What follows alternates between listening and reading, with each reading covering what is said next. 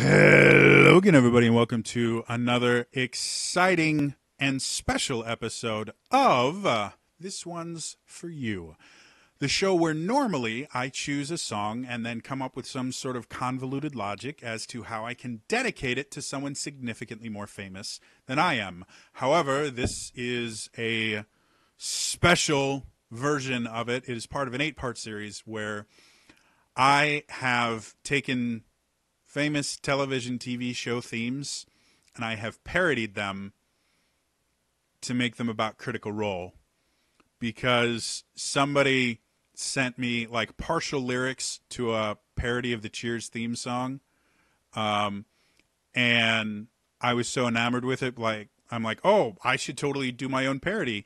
And then I'm like, well, that's not really fair. Everybody in the cast should get one. So in one night I wrote 8 parodies because there's something wrong with me. And no one was there to stop me. And to be perfectly honest, there were people cheering me on as I delved into madness. So I am not 100% going to take the blame for this one. This song is dedicated to the illustrious and amazing Sam Riegel. Mr. Riegel, if you're watching this, I hope that you get a giggle out of this. I think, to be perfectly honest, this is something that I could see you and Liam doing. If any of my viewers are not fans of Critical Role or don't know the relationship between Sam and Liam outside of the game, they had a podcast for years called All Work No Play. The game kind of started because of the podcast and a birthday and all these other things. But Sam and Liam have this beautiful bromance. They really, really do. And so this song, I actually wrote it because the original song is written this way too. It's a duet. And so I kind of see this as Sam and Liam singing it to each other. And it touches on that really beautiful bromance that they have. And I think it's got a little bit of just their humor in it. And so I hope I've done the bromance justice. So to make it clear to you guys who is singing which part, I'm not going to change my voice because it's hard enough to sing this stuff without having to modulate my voice to try and sound like Sam Riegel or Liam O'Brien, both of which keep changing their voices randomly as part of their job. So, no, that's not going to happen. What I'm going to do is, if I'm facing this way, then I'm singing as Sam. So if I'm facing this way, I'm singing as Sam. If, on the other hand, I'm facing this way, I'm singing as Liam. And if I'm facing directly at the camera, that's them both singing at the same time. So I hope that makes enough sense to you guys. It made sense in my head. The song itself is called Without Liam, and it is a parody of the song Without Us, which is the theme song to the 80s sitcom Family Ties. Yeah.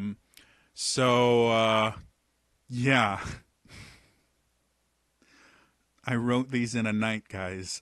Seriously. So this is one of the ones I'm more proud of. And again, I shouldn't be, but I really think it's clever. So Mr. Riegel, if you were watching this, I hope you get a giggle out of this. I hope you enjoy it because I had a hell of a lot of fun writing it. So to set the stage, if you've never seen an episode of Family Ties because it was canceled before you were born, it generally, I think my favorite intro to it starts off with a picture where somebody is like painting in, and it's a family portrait of the Family Ties family, the Keatons. And you hear this really nice kind of guitar riff under it. You go, I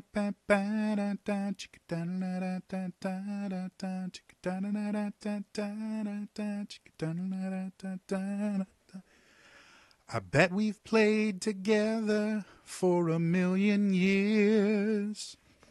And I bet you have a hard time keeping track of time.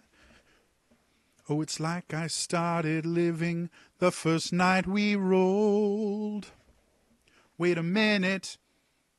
You were married and had a family long before that, to be perfectly honest. What would I do, Liam, without us? Probably still voice act and direct.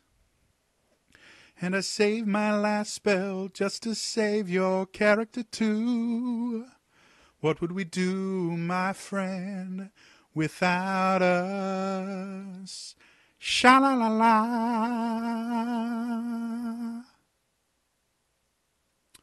So, I hope you guys enjoyed that. Mr. Regal, if you are still watching, I hope you found that humorous. Like I said, it is about the beauty of the bromance between you two. Mr. O'Brien, if you're watching this as well, I hope you enjoyed that. I really feel that this is a kind of joke you guys would have played on each other. I may completely misunderstand the dynamics of your friendship, but it made sense to me. So I hope you enjoyed that. For the rest of you guys, again, I think this is the 6th one. I'm starting to lose track because, again, I'm recording all of these one after another, so I can get it done before my therapist tells me what a bad idea this was. But if you guys are enjoying this, and you want to see the rest of them, feel free to subscribe to the channel. Like I said, I think there's 2 more left. Or just follow me on Twitter. I'm at Trainer Jody there.